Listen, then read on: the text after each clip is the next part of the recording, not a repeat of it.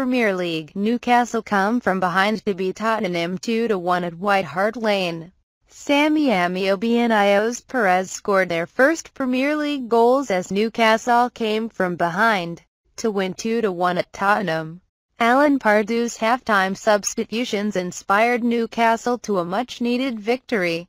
The Magpies are now up to 14th place in the table after recording only their second top-flight win of the season, while Spurs dropped to 11th.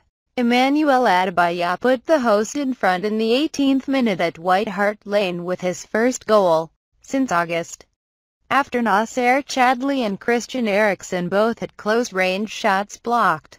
Ryan Mason's cross from the left was headed home by Adebayor at the far post.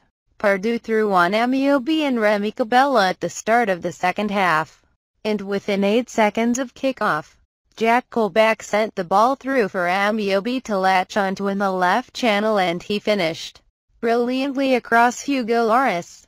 Then on 58 minutes, the lane was stunned into silence as Perez, on his full-tune debut, rose to head in Cabella's cross to put the away side ahead. Despite late pressure from Spurs, the visitors held on to take all 3 points. A timely shot in the arm for under-fire Pardew, who built on their maiden win against Leicester with the first away victory for 7 months.